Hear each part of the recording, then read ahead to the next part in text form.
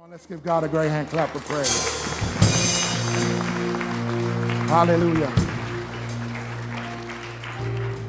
Hallelujah. Hallelujah. Hallelujah. How many are ready to learn about God today? Everybody in the building, amen. Touch your neighbor and say, I'm glad you're here today. Amen. I want to encourage you coming up on this Thursday. Of course, Eddie James will be here in concert. Let's give God a hand for that. It's a free concert. Please bring your friends, family. It'll be a wonderful event. Thank you. And it's going to be an amazing event. And then on Friday night, we'll have a marriage conference, one of our first marriage conferences of this year. It's going to be amazing, and we're going to have incredible singers before we begin into the conference. So be here early. Make sure you get your seats. It is televised. We are going to have it live streaming, and we have it on the radio. So make sure you're here in advance. Amen. Look at your neighbor and say, I'm ready to learn. Amen. We are going to continue in our series of Kingdom Matters. Kingdom Matters. It is a series that will change the way that we see life. It is a series that will change the way we look at God and those things that are around us. So I want you to get ready. Get your pen and paper out. We are going to be studying about God. Who is God? What is he? Where is he from? Who made him? I mean, is he made, or was he before things that were made? What is all this stuff about God? Do I pray to God? Do I pray to Jesus? Do I pray to the Holy Spirit? Which one do I talk to? Do I talk to them all? Do I say, hey, y'all, because I'm from the South? What do? You know, you got to know which one to pray with. How many think you ought to pray to God the Father only? How many would do that? Raise your hand. Don't be ashamed. Go ahead. This is, I'm scared to raise my hand, and this is, I'm absolutely certain. Okay, how many think you need to pray to God the Father only? Raise your hand. All right. How about to Jesus? How about to the Holy Spirit? How many have no clue? How many just don't know which one?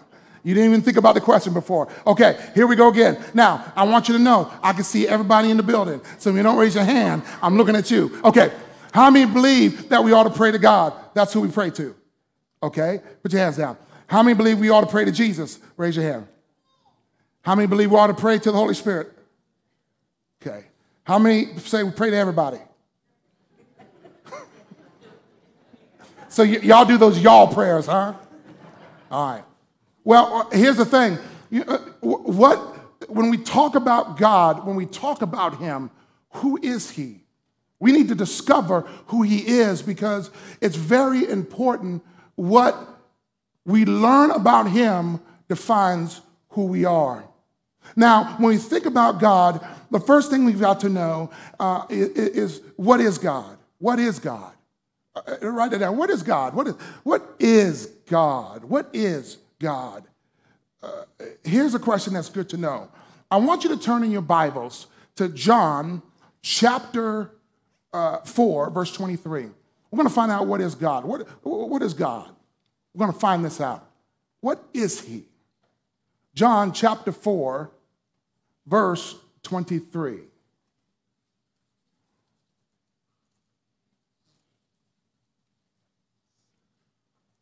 Okay.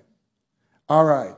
Let's all read verse 23, and then we're going to read 24. Let's read. But the hour cometh, and now is, when the true worshipers shall worship the Father in spirit and in truth. All right, we must worship him where? In spirit and truth. So the way that you can truly worship God is in your spirit. You have to worship him with your spirit, man. That means on the inside, not what we do on the outside, not all those things on the outside, but from within. We must worship him in spirit and in truth. We must be honest with God, because he sees everything anyway. Hello, somebody. Amen. So we must worship him in spirit and in truth. For the Father seeketh such to worship him. But let's read the next verse and find out what God is. Let's read verse 24. God is the Spirit, and they that worship him must worship him in spirit and in truth. He repeats himself. Why must we worship in the Spirit? Because why? God is a spirit. Now here's the question. What does the Spirit look like? Is God like fluffy like a cloud? Does he have wings? What does he look like? Is he like a big bright light in which we all go back into? What does he look like? What does God look like? Is he unseen? Can you not know him? Can you see God? Where is he? Well, let's start with one question: where he is. I want you to go to Isaiah 66:1, and let's look there for a second. Where is God? Where is God? He's in Isaiah 66:1, and let's see what it says. Isaiah 66:1. Amen. We're getting there. Amen. Chapter 66. There we go. Watch this. Thus saith the Lord, the heaven is mine, and the earth. You mean the earth is just big enough for his foot? Hello, somebody. Heaven is his throne room. He sits in heaven. He says, where is the house that you build unto me? Where is the place of my rest? Look at verse 2. Watch this. For all those things hath my hand made, and all those things that have been, saith the Lord. But to this man when I look, even to him that is poor and of a contrite spirit, that trembleth after my word. He says, listen, I don't need you to build me anything here, because I made everything you got. I'm looking for a person whose heart, look at what it says, who is a poor of spirit and contrite in spirit. Meaning, when you're poor in spirit, it means you need him in order to be rich in spirit. You need him. You're willing to submit to him. He said, you know what I want? I don't want money. I don't want gold. I made all that stuff. But I want a spirit that worships me in spirit and in truth. You know, it's so funny. I remember a story about some scientists that made a deal with God. They said, you know what, God? You know, we've advanced over the years, and we think we can do what you do. And God said, oh, really? He says, yeah, we think we can create life too. He goes, oh, you can create life, huh? Yeah, we can do it. He says, deal. Let's go ahead and see who can do it better. He says, okay, all right. The scientist said, okay, we're going to do this. He says, all right, get some dirt and let's start. And God said, oh, whoa. Get your own dirt.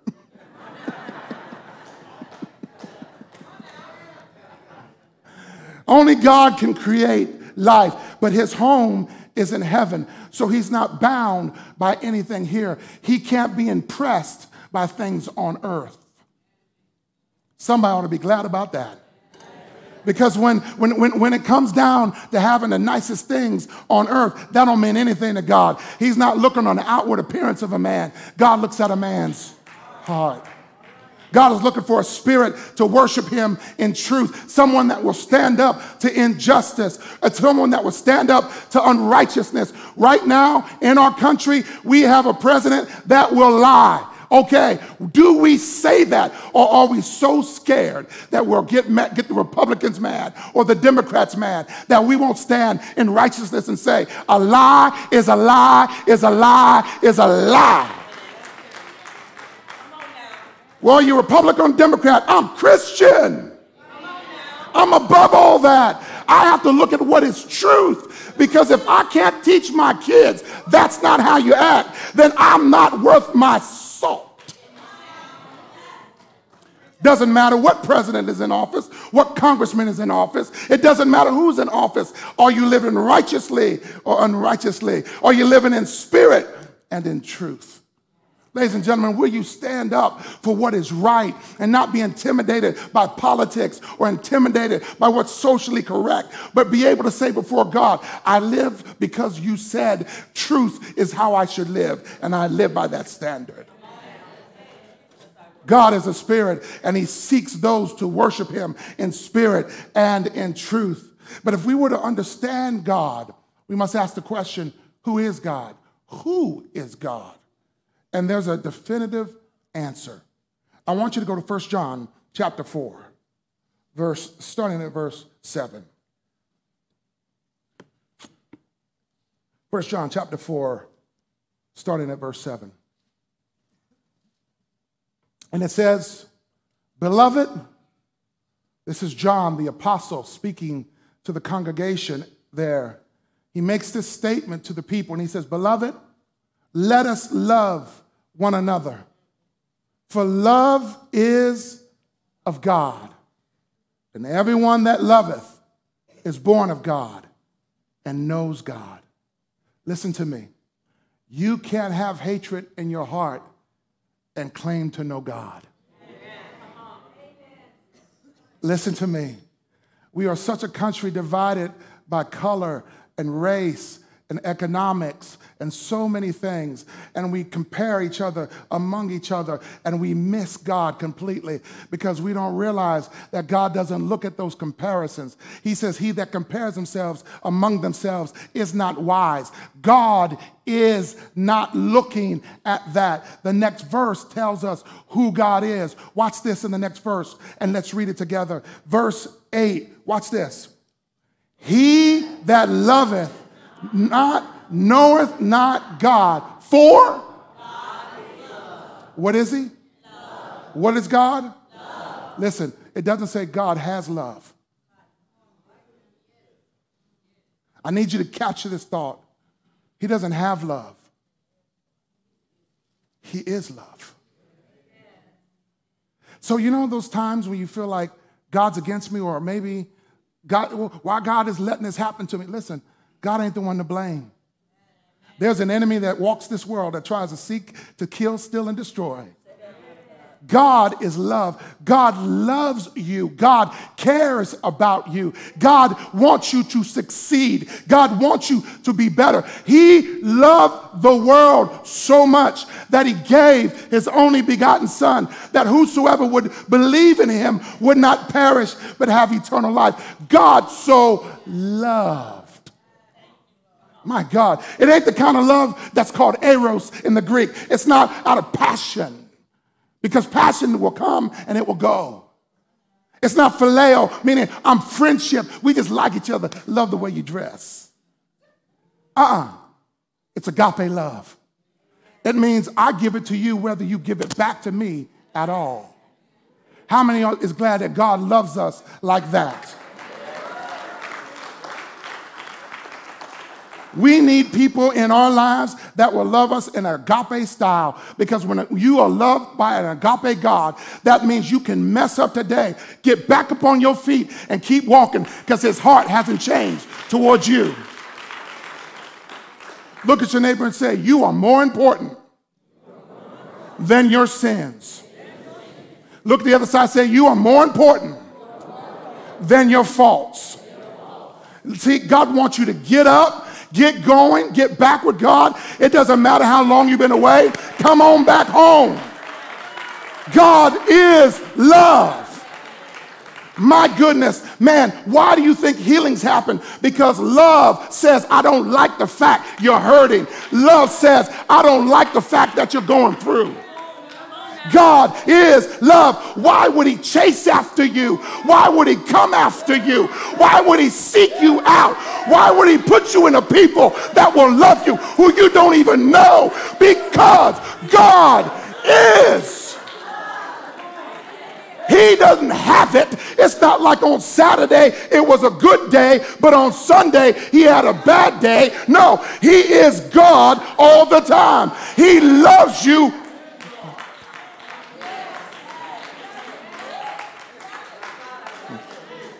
See, sometimes we beat ourselves up so bad that we begin to project on God. Well, maybe God don't love me. Maybe because how I feel about myself. Maybe my daddy didn't treat me right. My mama didn't treat me right. Maybe he's like that. Hold on. Wait a minute. The very best father came from him. The very best father in the world was an offspring of him. He's the best daddy we'll ever get. Come on, somebody. He says he's a father to the fatherless. And He will take us up. That is your daddy. That's why we sing the song, Abba. It means in the Greek, daddy. Intimate relationship. Man, listen, my daddy in the natural may not have been all that he could have been, but I got a daddy in the supernatural that has always been the same.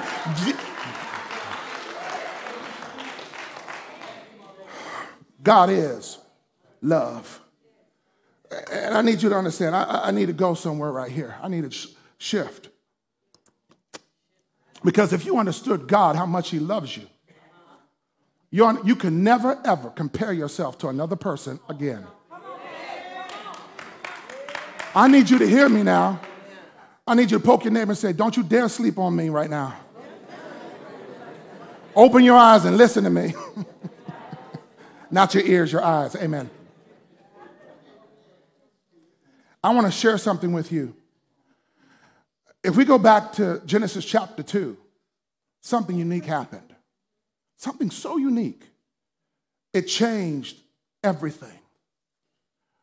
When I was traveling to Cleveland, I was going to the Bishop's College as we get ready for the elevation service, and we'll explain more why that's going to be critical to our church.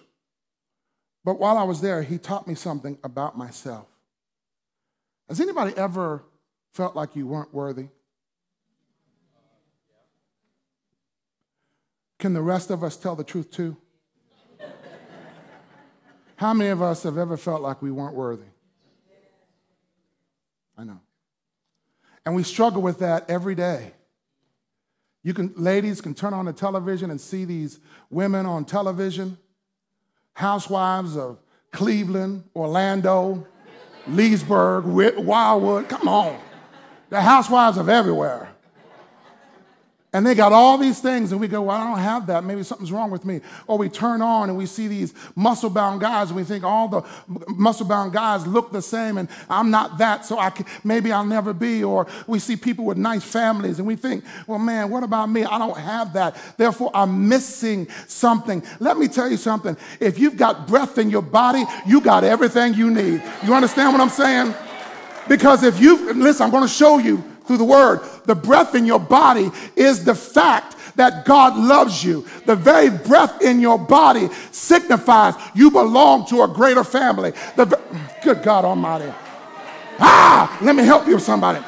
All right, let's go to Genesis chapter 2. I'm going to teach you who God is. I'm going to show you God. How many want to see God? Come on. How many want to see God? Okay, the Bible says if you see God, you die. How many want to see God? Okay.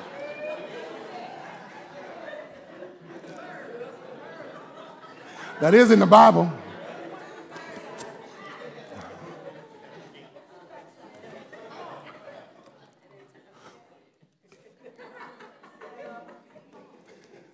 Somebody call the ambulance. We got some folk dropping. I want you to go to Genesis chapter 2. I need you to see something about yourself. Genesis chapter 2, starting at verse 5. This is so important. This is a game changer right here. A game changer. Because some of us in this room are so busy beating ourselves up because we think we lack value. And when you feel like you lack value, you usually settle. You think you got no credit? You'll usually take whatever car they give you. If you think you don't have spiritual value, you'll usually marry whoever comes along.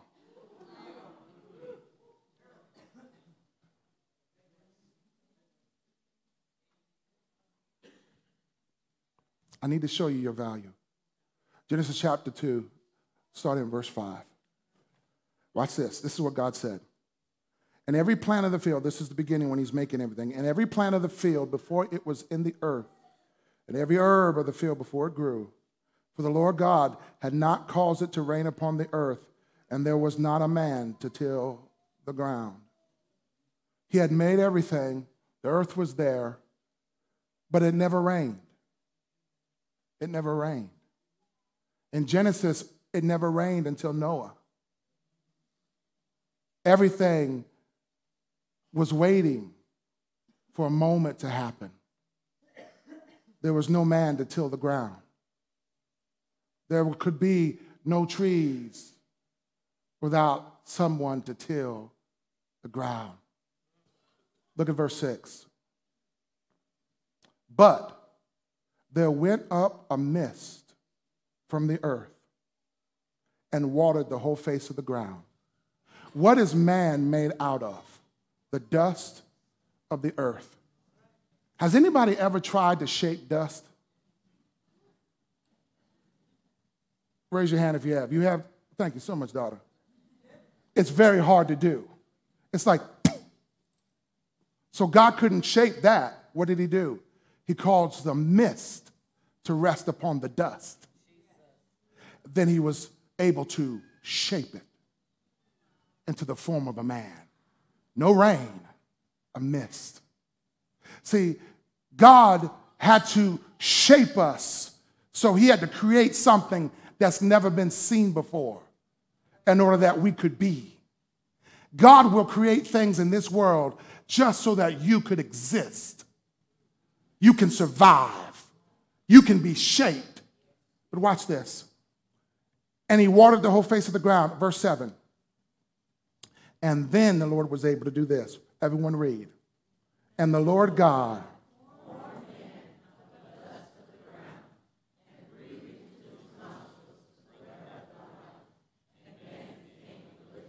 Hold on a second. This is life-changing. God shaped him out of the earth. But that was just a statue. He breathed into him the breath of life. Everybody, I want you to take a deep breath. Then let it out. Do it again. Let it out. Let me tell you something. That breath you let out, you'll never get back. Every time you breathe out, that breath, you'll never get back. That breath was so unique that you'll never have that breath again. Watch what God does. God breathes into man a breath unlike every other breath he's ever breathed. And man became a living soul. That breath will never come back again. That breath will always be Adam. That breath, there's not another Adam like him. Nobody can be created like him.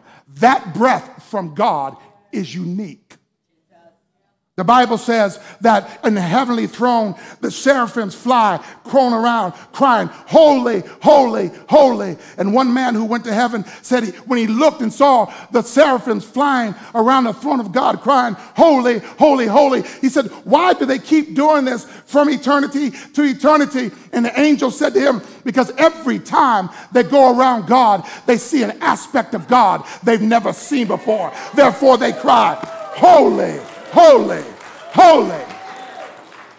But ladies and gentlemen, let me make it come home to you. Everybody in here is a breath of God. There's not another one like you. Holy, holy, holy. I can look around this room and see aspects of God that I have never seen. It ain't just your fingerprints, it's your life. You are so unique. You better not, double dare you, try yourself and compare yourself to somebody else's breath. You can't do it. You are unique.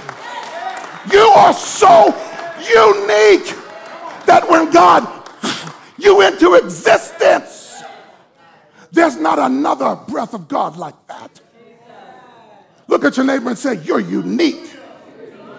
Look at your neighbor and say, there's not another one like you. Hallelujah. Let me show you something. This is why the Bible says that we must be conformed into his image, because we've been trained by the devil to doubt God. We've been trained by the enemy to be blinded to who he is. But we are him. We are his aspects. I am God in the earth. He breathed me. We are sons and daughters of the King. Oh, y'all ain't got it yet. Hold on now. That breath you breathe out will never come back again, because it's so unique. And when God made you, there's not another person that has your skills, your abilities, your outlook. Why? Because you're an aspect of God that he wanted to glorify in the earth. Now watch this now. You're just this generation. Every time he breathed, from the beginning of time, he spit out another unique aspect of himself. Every time in this generation, he breathed you out. You were a different aspect of God that he breathed out that ain't anywhere else in the entire world. And I like to think that there's over 2.5 billion believers on the planet, and still he's spitting them out. Come on, somebody. Now, what does that mean for your life? How then can you know who you are? Let me explain something. Destiny is not a place or a position. Destiny is a person. We think, I want to fulfill my purpose and destiny, and we keep thinking about a position or a place in life. And God said, you done missed it. Your destiny is to be conformed into the image of his son. Why? Because when you are conformed into him, you discover more about who you are. You're his breath. Watch this. I want you to turn in your Bibles to Romans chapter 8, verse 29 through 32. We want to find out, God, what's my purpose? What's my destiny? What am I supposed to do? Who am I? Listen, the best way for you to discover who you are is to discover who he is. Because you're his breath. And the more you get closer to him, the more all that stuff you were trained to disbelieve God falls off. And you become that perfect aspect of God in the earth. You begin to think like him, talk like him, walk like him, act like him. Jesus says, you shall do greater works than I will, because I'm going to the Father. I've done my job. Now it's your turn. Watch this, Romans chapter 8. He says, for whom he did foreknow, he also did predestine to be what? To be what?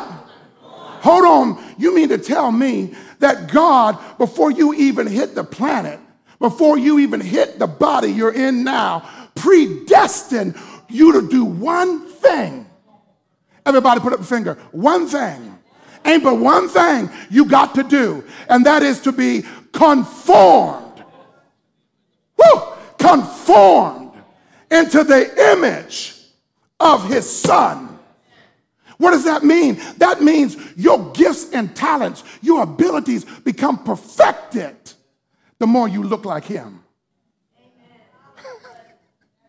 The more you sit with God, the more all those gifts you got start to make sense. Well, man, this is an aspect of God he wanted in earth. He wanted a doctor. He wanted a nurse. He wanted a teacher. He wanted a mother. He wanted a father. He wanted this person, that person with these skills. All that comes from him. And the more you know him, the better at who you are you become.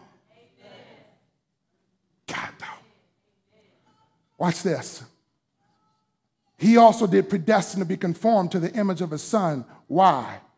That he might be the firstborn among many brethren. Look at verse 30. Moreover, whom he did predestinate, them he also called.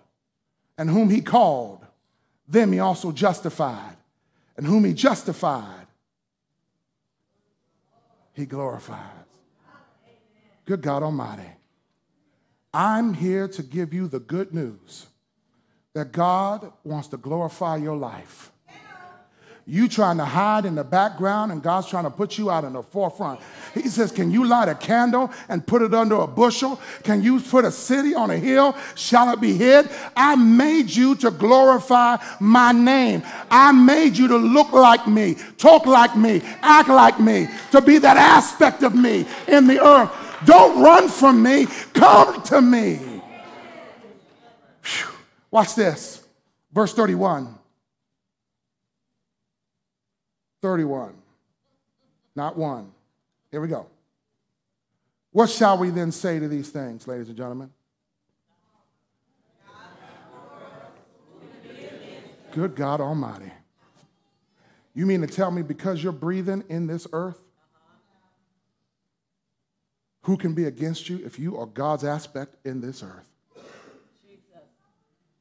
Ladies and gentlemen, we're going to talk about God the Father, but I need you to understand his greatest goal was for you to be like him. My God. You may have an occupation in this earth and you have God separate. And that's where the mistake is made. You've got to understand God is over your occupation. He's over your marriage. He's over everything that you have in your life. And the more you become like him, the better you get at your marriage, the better you get at your job, the better you get as a person. God wants you to be conformed into the image of his son so that you can be the firstborn of many brethren. Ladies and gentlemen, today to learn about God is to learn about yourself. How many in here want to see God?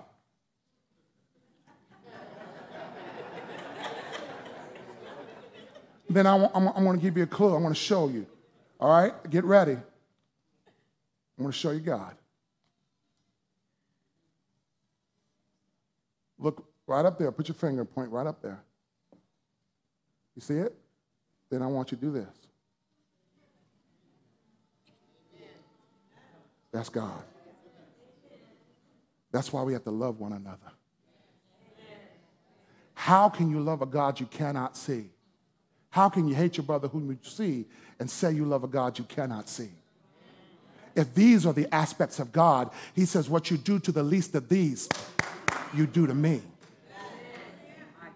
Because everybody sitting around you is an aspect of God you ain't never seen before. So it ain't the color of their skin. It's the fact that God glorified himself in that body. He glorified himself in that person, in that race, in that culture. God's glorifying himself. He said, my glory will fill the earth. I need you to look at somebody next to you and say, man, God looks good to me. Come on now. Come on. Come on. That's why you can't hold a grudge against God. Come on, somebody. You can't be angry against God. That's the neighbor. When you cut a hold of that, then you'll go after people who don't know who they are, because you realize they don't know who they are in God. And all you want to do is get them to know him, because if they could discover who they are in Christ, woo, woo, man, they can love their enemies. Why? Because there ain't no enemy. They're fallen aspects of God that need to be reconnected to their daddy. Come on, somebody. They're sons that are missing their father figures. They're daughters that are missing their father figure. It's because they got to get reconnected to God. That's why you are here today, to learn who you are so you can get reconnected to your daddy.